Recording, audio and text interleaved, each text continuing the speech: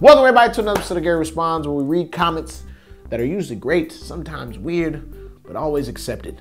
Because we don't care, we gotta talk to you, it's fun. Let's do it. Nalo X1RX, I'm guessing you're a pharmacy guy, says, that trade bomb was incredible. Ryan Decenzo is going for Sodi. That's exactly what that part kind of looked like. He would need a follow-up part with the ender that could be close to that caliber to me too. If he's setting himself up for that, shit, you don't know. That's insane, because that tray flip is fucking, I would just went back and watch that part, not that like it. That was like one of those few parts where you can go again and watch it again.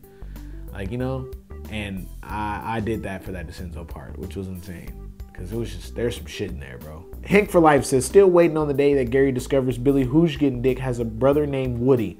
Woody Who's Getting Dick. I think we been knew that. I feel like somebody actually put us on to Woody and Billy Who's Getting Dick.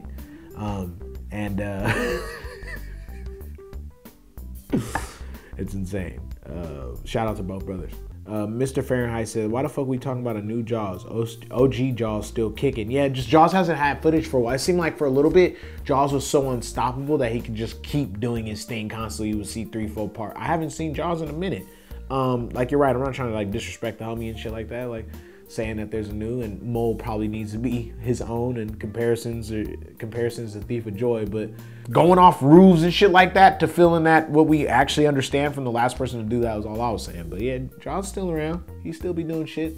I've been seeing him in weird places. I wish he would just come back and do his thing, but it's all good. Metro Retro says, Gary, come on, you got to give my boy Felipe Nunes some slack a bit, okay? Let him enjoy his success. Rave. Love you though. Love you too, my boy Metro. Somebody caught me on some shit in some of these comments where they were like, haha, Gary, the footage.